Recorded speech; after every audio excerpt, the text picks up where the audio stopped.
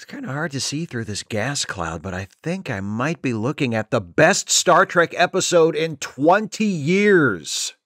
This is a review of Memento Mori, the 4th episode of Star Trek Strange New Worlds. If you haven't seen the episode yet, take heed. Spoilers lie ahead. Last week was the Outbreak episode. This week is the Submarine episode. Heavy balance of terror vibes with some Wrath of Khan thrown in for good measure. Most of the episode is spent with the Enterprise heavily damaged after an attack by the Gorn, sneaking around through the atmosphere of a brown dwarf star, trying to avoid another confrontation while the crew scrambles to figure out how they're gonna, survive. We get a central conflict that is built on constantly escalating tension. We get subplots featuring characters who, due to the damage inflicted to the Enterprise, are stuck in various sections of the ship. Hemmer and Uhura are trapped in a cargo bay. Dr. Mbenga and Nurse Chapel are in sickbay, doing their best to tend to the wounded without the benefit of most of their advanced equipment, which is unavailable due to power outages and whatnot. Number 1 is also in sickbay and is seriously wounded, and treating her is complicated because of said power outages and unavailable equipment. Pike and the rest of the main crew are on the bridge trying to problem solve. There's a lot going on, and almost all of it works splendidly. So what makes this such a great episode? Well, for one thing, the way this script repeatedly and effectively uses reversals to heighten the drama. Over and over and over again in this episode, the heroes think they've done something to improve their situation, only to see things instantly turn around and get much worse. They dock with a damaged cargo ship to rescue survivors, only to realize it's a trap laid by the Gorn, designed to leave them vulnerable to an attack. They flee to the gas cloud of the brown dwarf, but doing so blinds their sensors. Spock figures out a way to use the movements of the gas cloud to track the Gorn ship that is pursuing them, and Pike orders a bold maneuver to fly the Enterprise above the enemy ship and drop their one remaining photon torpedo. The maneuver works, the Gorn ship is destroyed, but that is revealed to be yet another trap as more Gorn ships appear, using the explosion to locate the Enterprise. Uhura assists an injured Hemmer in making a necessary repair while they're trapped in the cargo bay, and endures a series of apparent victories, followed immediately by setbacks. It's reversal after reversal after reversal. And the cumulative effect is to make this feel like an inescapable situation. Now, obviously, we know that they are going to escape, not only because we know Pike and Spock and Uhura, at the very least, survive due to their presence in Star Trek shows that take place later in the timeline, but also because we've seen TV shows before. And we know they aren't going to destroy the ship and kill all the protagonists in the 4th episode of a 10-episode season. But even with that knowledge, the episode grips. Because then the question becomes, how are they going to get out of this?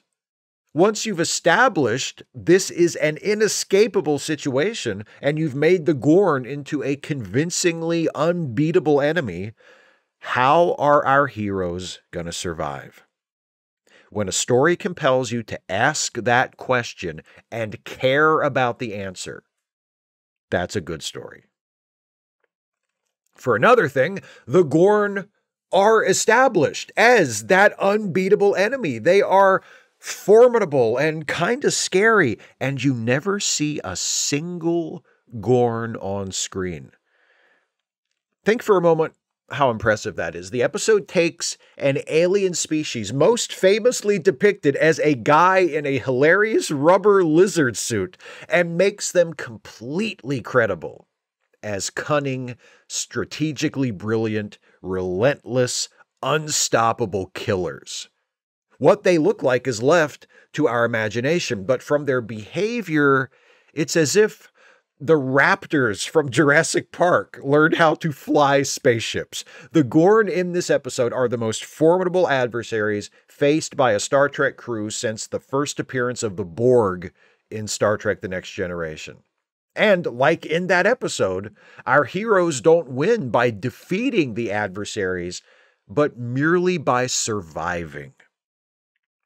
Security Chief La'an Noonien Singh's personal history with the Gorn obviously plays a big role in the episode. La'an does a lot of the heavy lifting in establishing the seriousness of the threat posed by the Gorn. She's the one who first recognizes that it is the Gorn they are facing, and her first recommendation to Pike is to get the hell out of there as soon as possible. Don't fight because you can't win. Run. Except the Enterprise is damaged, and running isn't an option. La'an's memories, accessed with help from a mind meld with Spock, help the heroes to improve their situation. She remembers how to decipher a Gorn code and uses it to trick one Gorn ship into destroying another, but don't fix everything. I like that. La'an is very much at the center of this story, and I imagine it would have been tempting to have her mind meld with Spock lead to the ultimate solution.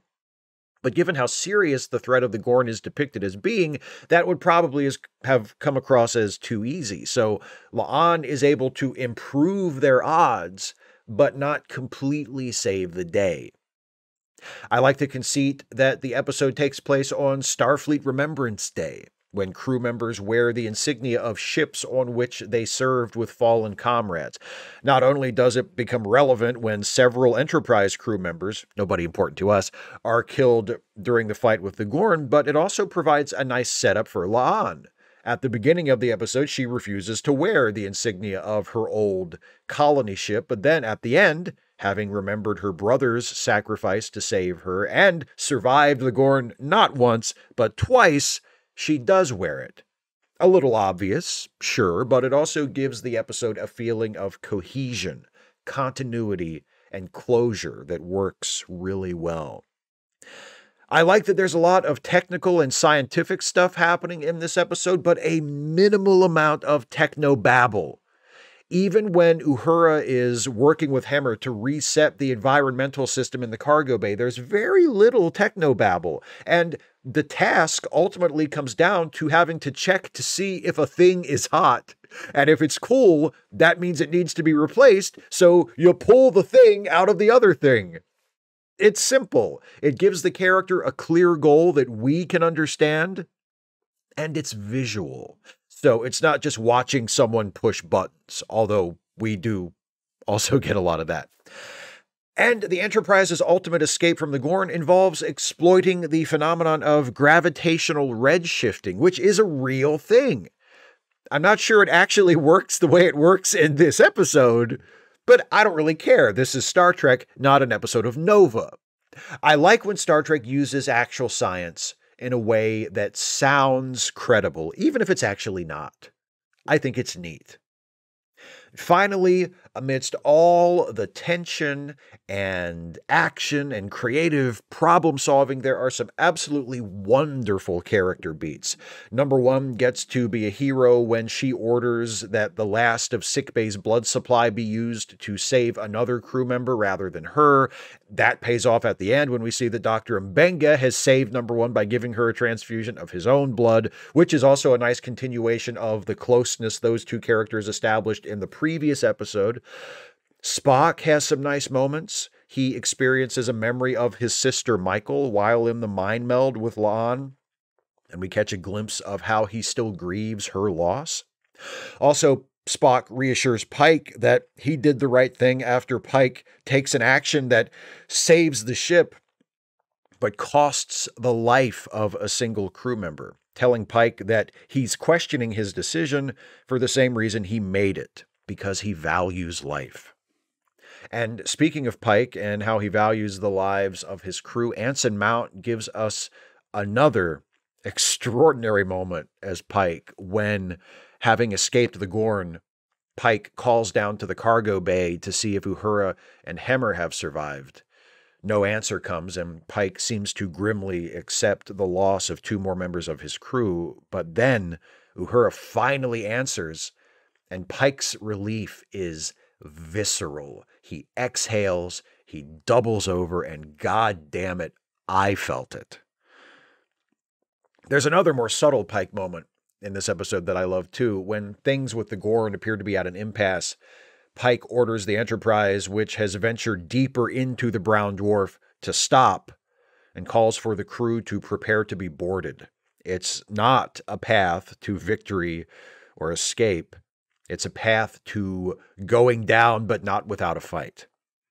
But then, as it dives deeper into the star to approach the Enterprise, the Gorn ship is destroyed, unable to withstand the atmospheric pressure.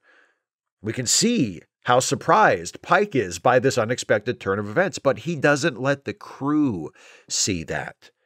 He takes a moment, then turns around and spins the attack as a risk he was hoping would pay off. La'an, you said the Gorn would stop at nothing to catch their prey. Well, that's what I was counting on. It wasn't, but it worked out that way. And Pike is a smart enough captain to play it off and hopefully use it to inspire the crew, something he reminds La'an of the importance of earlier in the episode. So yeah, this is a great episode.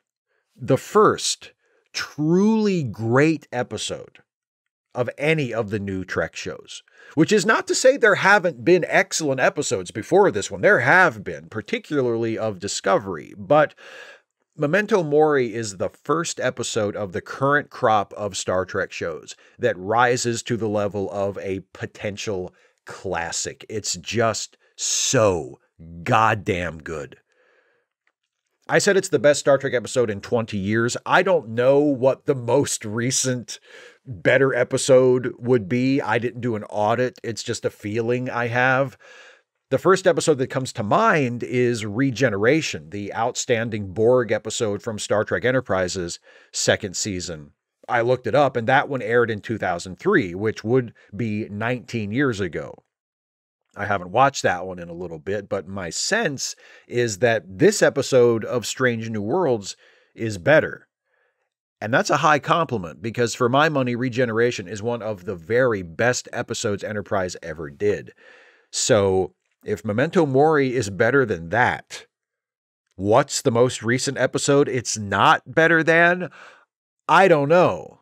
But the fact that I'm having to reach back so far to find one kind of makes the point, doesn't it? This is a great episode.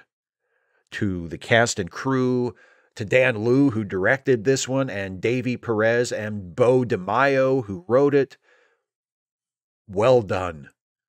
Fantastic work. Now do it again. Please. More. Please. Thank you. Those are my thoughts.